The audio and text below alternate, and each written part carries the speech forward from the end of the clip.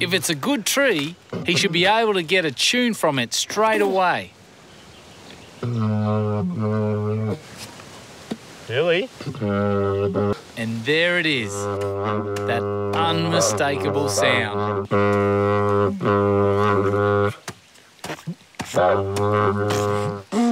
Yeah, but this isn't one of them.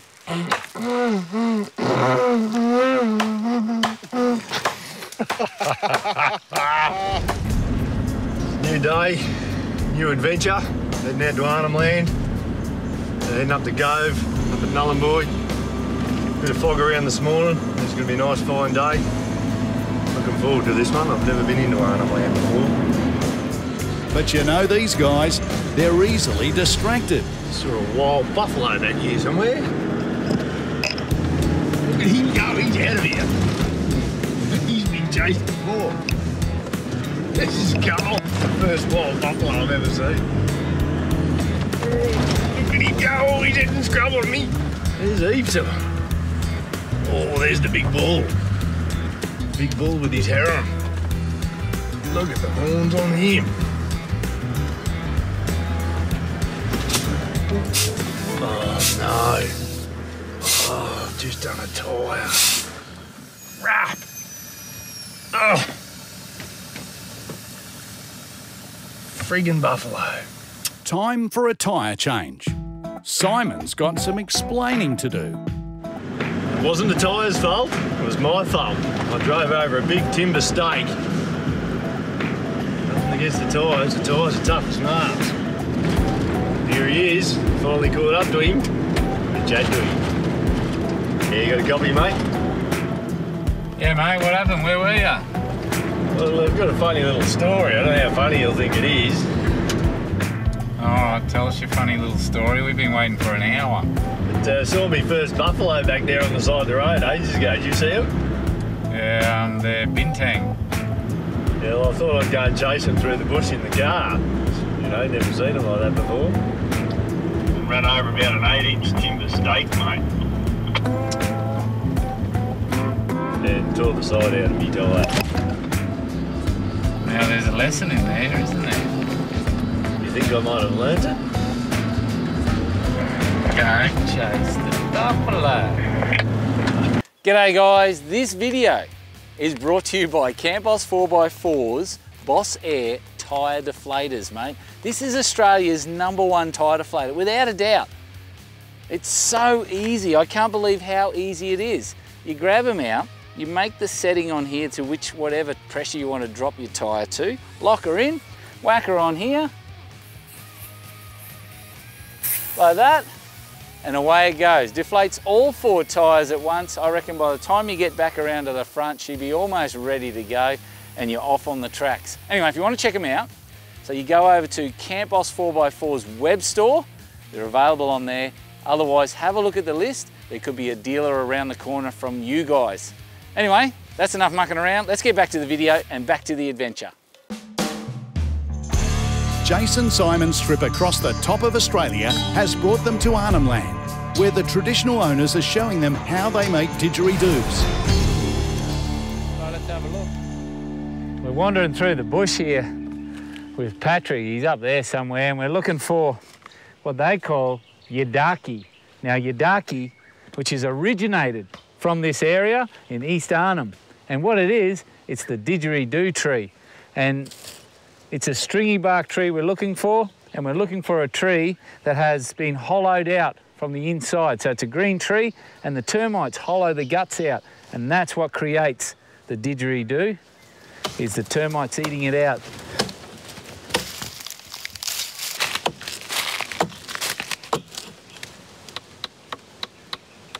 So what Pat's doing is he's cut it down, cut the bark off, and he's cut back to the main timber of the tree, and he's flicking it with his finger like that, and he can actually hear to see whether it's hollow, and then he'll check further up to see whether it's hollow up there.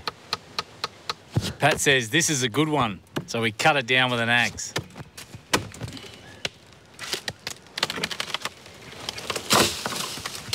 Pat checks to see how far the hollow section goes. Huh?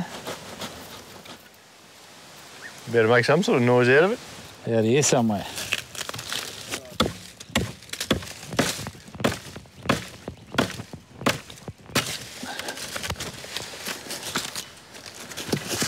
So what we do, we go to the end of the hole. Yeah. And then we work our way down till we find the right size. Oh, okay. For your mouth. Yeah. So what he's trying to do is he's trying to find the best opening, but he doesn't want to get too far down the ditch because it gets shorter and shorter. So we're just checking for the best hole for your mouth. Need to bring a big auger bit. If it's a good tree, he should be able to get a tune from it straight away. Really? And there it is, that unmistakable sound.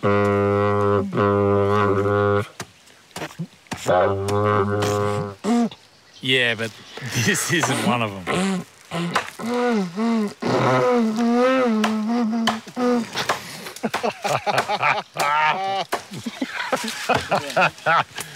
Show me what you do with your mouth.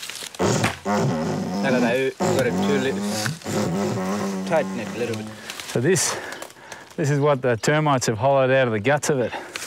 And Pat was saying that this has been there for a long time because there's a lot of this, I suppose, debris left from the termites. He was also telling me that they use this in the fire. They put it in the fire to keep the mosquitoes away.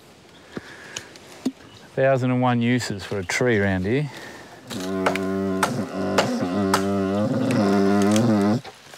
Sounds like something's dying.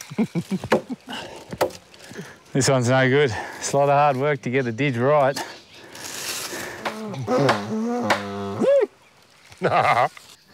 You know, even just looking for that, the didge tree or the didaki that they call it, that tree itself is not only produces a didgeridoo, which is a musical instrument, the bark off it is used for fire lighting.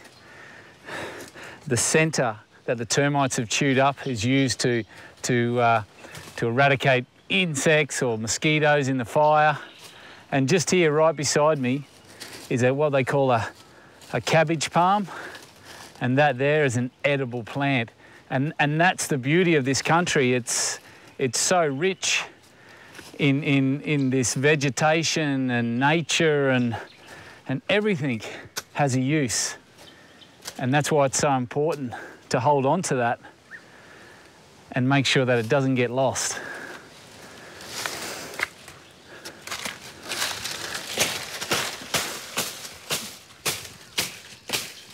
Good job in conserving that tree there, brother.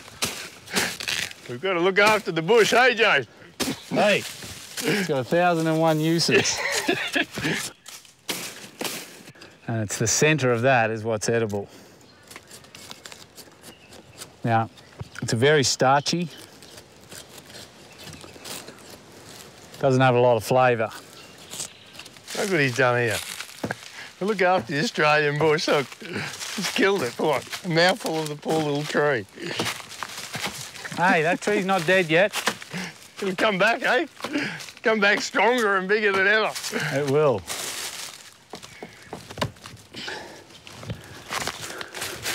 Meanwhile, I've found my yidaki. This one looks like we'll give her a go. She needs a bit of work, but it's hollow at both ends.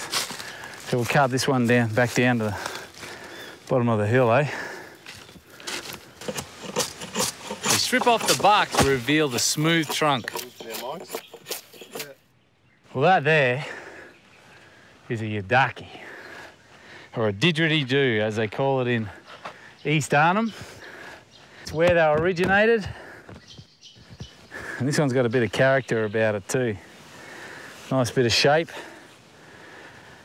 All we're going to do now is work that with a heavy file, a rasp, and bring it back to the red centre of this timber.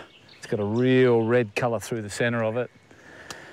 And then clean up this end, which is the mouthpiece, and we might be able to blow a tune out of it. Not me. I can't play a didgeridoo. There's only one person here who can play, but he's being modest and letting us have a crack.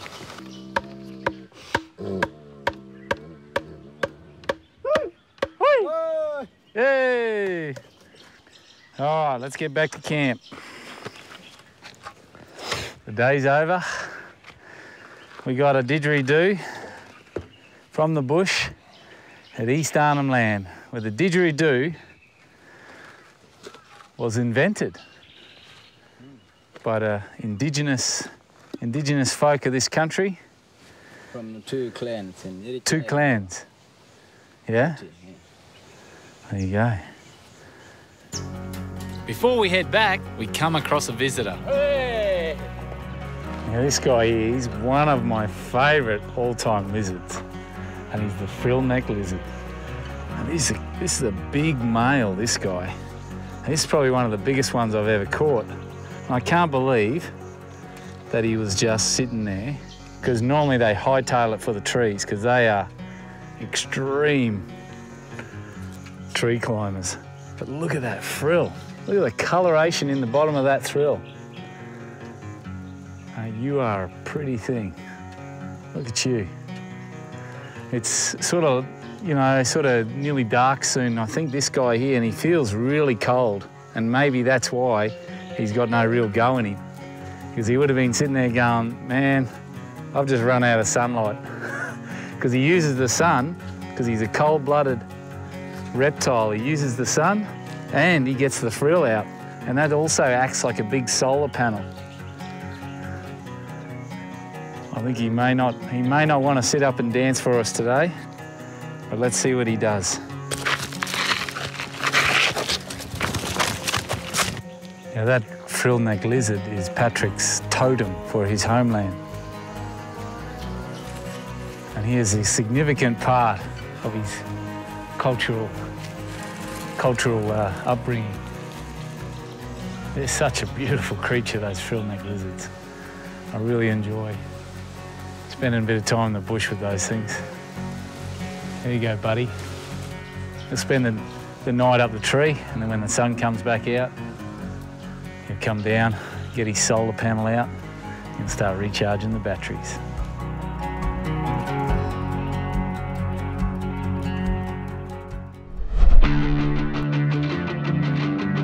Introducing the home of Australian adventure, Unleashed TV. A growing library of content featuring the best of four-wheel driving, fishing, touring, rebuilds, bush cooking, and whatever you call this. Hope the airbags take up. Stream entire seasons of the hit TV show All for Adventure. Get me out of here, boys. Water's coming in. Unleashed. Oh, that's tight. And more original series from Jase and the team. In this mini-series, we're going to be exploring some of the most remote coastlines. Plus, get fresh new content exclusive to Unleashed TV subscribers. Snappers, mate, this is all going on down here, isn't You it? can stream it all for just $9.99 per month. Yeah! That's why Unleashed TV is the home of Australian adventure.